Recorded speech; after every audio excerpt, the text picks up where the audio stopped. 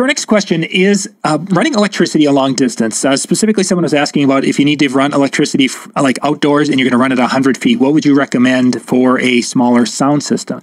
And this is something Ben Stowe and I've dug into a little bit, so I'll give Ben's level of an answer. But I wanted to kind of get, Cubby, Dan, when you guys have to do sound, whether it's ceremony or maybe like a cocktail system or something like that, at a distance, how are you handling that these days? I went digital. I went battery. Total battery, for that reason. But I also had in my contract that we had to be 25 feet within an outlet or viable power. So then I left it on the venue and/or the bride and groom, so that we have to have power to 25 feet. But recently, my ceremony sound for any outdoor things, I went purely battery operated. And you mentioned, of course, in your contract, have there been situations where you had it in your contract, even though it was there, you still end up like, okay, where's an outlet? Is there an outlet in this zip code? I addressed it in my planning meeting because I've been in my market for so many years. I know what venues a lot of the ceremony sites are. It'd have to be an out of market venue that I didn't have any knowledge about. But I kind of addressed it and be like, hey, I'm going to, 25 feet within the contract. So either the venue needs to provide me power up until that point where it's close, or whatever. But yeah, I did my contract within 25 feet. I had to be within a power source. Yeah. The problem that I run into with that, and I guess maybe because I'm just thinking of a bunch of our different venues that are where that's all well and good to say that it's there, but they basically would be sorry, like, here's where our outlet is and make it work. And I realize that's, however you have to play the game, I guess, for lack of better terms, but I'm very similar to Cubby. Now I have a 100-foot extension cord. Like I carry that in the trailer. One is my, something happened to the battery, or I accidentally forgot to put it in the car. That happened one time. But basically, like, I'm good to go and I've got it. And you want to make sure, and this is something that I learned a long time ago, you want to make sure it's high quality and it's high gauge. No, I'm sorry. The number is low, but it's the thick gauge. Yeah. That's high weird. quality. Like, the way the numbers work. Lower gauge. Yeah, the smaller the number, the better for long distances. And it's also the heavier the cord, so just be prepared for that. But so that's what I did for a large time. But then very similar, I was running into a problem where it was just like they were, 100 feet was if I was lucky. It's out in the middle of this field somewhere, it's whatever. So I bought a generator and I started carrying that as an option. But then that became more hassle than it really was worth because of the weight and everything else. I mean, it was an add-on fee and whatever. And I covered it, but it was a pain because it's heavy. And then you're done and you stick it in the vehicle and it smells like fumes. And it's just like, it was a pain. So I went battery powered. I haven't looked back for ceremony, for cocktails, for the length of time that they are. Having a good battery like the Jackery, or I have an Energizer that they don't even make anymore. But something along those lines is going to be great. If you need it for a long term, like throughout the night, generator. Get one of the Hondas, or mine's a WEN, W-E-N. Mm-hmm. Got it from Harbor Freight. So basically, it's a knockoff of the Honda. Pure Sine. If you're going to go the generator route, but that's going to be what's going to be better for you.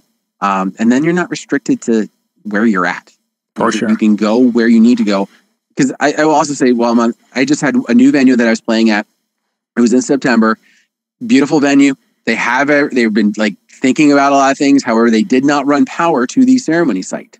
So when I showed up, they said, here's our power. It was on a deck of the house that was probably 50, 75 feet from the ceremony. And they're like, well, you can set up here. I'm like, no, I've got battery. I'm down here. Guess what? I'm now on their preferred list. Sure. Because they saw where I was at and where my speakers are at, not I just got to go because that's where I had to go. Mm-hmm. So. Nice. Batteries, the direction that we've gone using the Jackery type boxes. I've got that 2000. It's a 2000. Or the Jackery 1000 is the one that I have that has an 880 watt battery in there that will handle the system. You guys have probably seen the videos on it that we've done. We did some testing with it. That's easily the easiest way to do it now with the Verse tops, battery tops. So we can do that, and then you don't have to power the tops. For those situations, though, where you need to, Dan mentioned, of course, the lower number of gauge. You've got your 100-foot cable. You can go, just at the hardware, the big box store, Home Depot, whatever, and they do have 50 and 100 foot cable. Gauge wise, if you're looking at a 16 gauge wire, that for running a sound system would probably be a limit of about, I'd say 40 feet, or maybe a 50 foot would be as much of a sound system for 2 speakers and anything for power. That's going to be a max. If you want to go 100 foot, you should be looking really at a 12 gauge extension cord, and it wouldn't be if you were going to be running subs and highs at 100 feet distance, you'd probably be better off running 2 12 gauge or running a 10 gauge. And 10 gauge is heavy and it's expensive, incredibly expensive. So in the inverse, if you're going to be running 2 tops and 2 subs, and you're going to be running at 100 feet, you may get to crazy and wanting to run from 2 different outlets and running 4 cords, literally to be sure that you're able to run enough power, because a 16 gauge wire that's running at that 100 feet, they say that they can handle about 13 amps of power, but in reality, you're probably looking at closer to 8 amps of power. If it's stretched out nicely, you're going to probably get a little bit more. If you've got it coiled, it's going to heat and it's going to lose some of its efficiency for handling power. So the rule of thumb is to get the biggest gauge, or the smallest number gauge, the biggest wire you can for whatever distance you are. And you watch sometimes, especially like we have a fleet farm here, and they do farm extension cables.